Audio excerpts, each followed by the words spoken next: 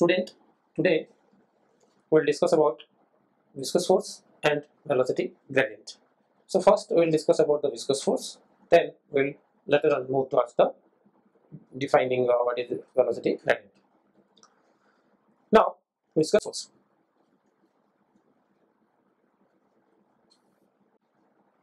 What is a viscous force? That we already discussed, that is a resistive force which resists the relative motion between the layers. When the liquid flows in the form of layers, the layers have variable speeds. So because of the existence of variation in the speed, there is a variation in the uh, movement of the liquid, there will be relative motion, and because of the relative motion there is opposing force. That opposing force or internal force which opposes this are known as viscous force or viscous drag. Let us understand with one diagram. Okay,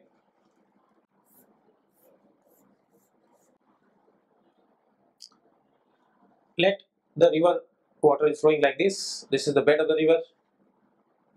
Okay, this is the bed of the river, and this is the surface of the river. I consider one coordinate system x and y something. So this is suppose my x direction and this is my y direction, or I consider this as x direction probably. Then what will happen? Suppose this is my x direction. Then I have considered 1, 2, 3, 4, 5 layers. There are 5 layers of water. Now this is the lowermost. It's called the bed of this. Here the velocity will be least or probably 0. So as we move from this point towards up, we'll see there is a variation of flow velocity. Here will be 0, here something like this, and gradually it will increase. If you plot the graph, it will be like this. Speed gradually increases from bottom towards the top of the surface. Now I say that this is the layer. Its name is say A, its name is B, its name is C. When B moves, it is moving faster with respect to C, but it is moving slower with respect to A. Suppose this velocity here is VA, this velocity is VB, this velocity is VC. This layer is moving with the velocity VB, which is less than greater than this and less than this. So therefore, when this slides over the moves through the upper surface and lower surface, the lower surface is moving slower, the upper surface is moving faster. This will exert a force on both the surfaces. When this tries to slide over V, it will oppose this in the backward direction. This will exert a force on this layer in the backward direction, in this direction. It will apply force, tangential internal force in this direction, in opposite direction. This layer is moving slower, this is moving faster, so this will apply force in the same direction in this layer. Now, because this friction is also action reaction type of force, so if this applies a force on this layer in this direction, this will apply force in this direction. So this B will experience a force in this direction because of the layer lying above, and this layer will exert a force on this layer in the backward direction. Okay, because if this is applying force in this direction, this will apply in the opposite direction. So therefore, these forces that come into picture because of the relative motion. Because why relative motion? Because there is a variation in the velocities. Okay, so these forces are called viscous force or viscous drag. Okay, this force F is called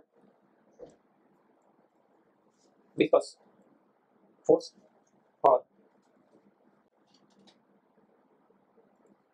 viscous drag. Okay, what is the viscous force? Because due to different speeds, the layers, adjacent layers, oppose the relative motion. So that appearing in the form of internal tangential forces are called viscous force. Okay. Now, we will discuss about the velocity gradient. Velocity gradient is when we have seen in the previous video that layers move with a different speed, and the upper surface moves faster compared to the other surfaces lying below it. So if you consider any two layers, then the layers lying above is moving more faster than the. Now, the velocity gradient basically means what is the change in the velocity as you move up or as you change the distance. The variation in the velocity with the variation in distance when you move from one layer to another layer. So you move by a small amount and see how the velocity also varies. That ratio is called velocity gradient. That is the change in velocity with respect to the change in displacement. Okay, that will define it.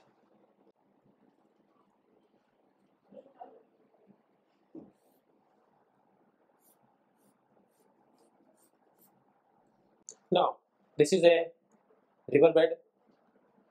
Water is flowing in this direction. This is the bed of the river. This is the surface.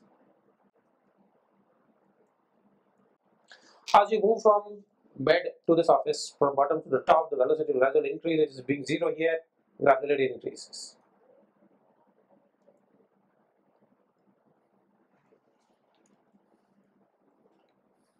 This is how velocity increases. Now, I consider a layer, say at a distance of this. This is my x direction. This is my x direction, and this is my flow velocity.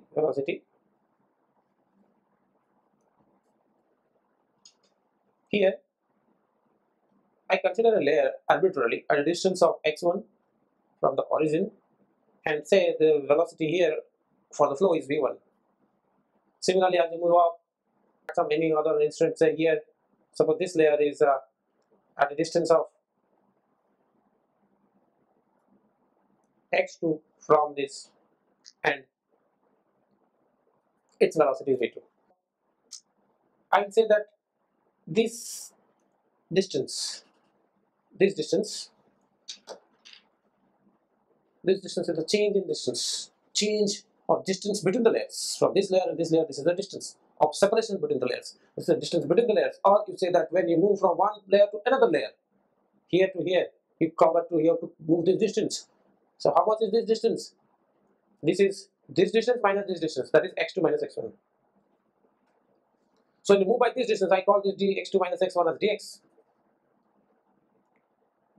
Then there is a change in velocity also, the velocity increases. How much? By what value it increases? We don't know. We say that this v2 obviously increases by what amount? We don't know. We say this is in this velocity, that increase in velocity is dv. Okay, because the velocity increases from lower layers to as you move up. So when under consideration for these 2 points, we have seen that as you move from velocity in the layer 1 to the velocity in the layer 2, the velocity increases from v1 to v2. The increment is dv, and the increment in the distance of the layer is dx. So that dv by dx is called velocity gradient. So we define like this.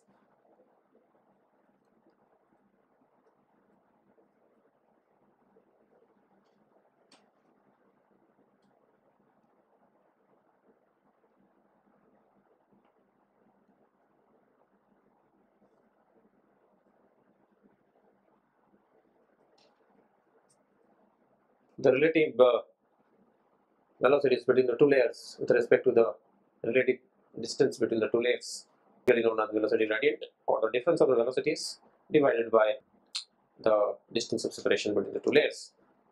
The unit is meter per second here, and down here it is meter. Here it is meter per second. Here it is meter. So it's 1 upon second. So here the velocity gradient unit is 1 upon second. Dimension part is t raised to minus 1. The dimension part of the velocity gradient. So this is what you understand by velocity gradient. Okay, so we'll discuss something else in our next video. Thank you.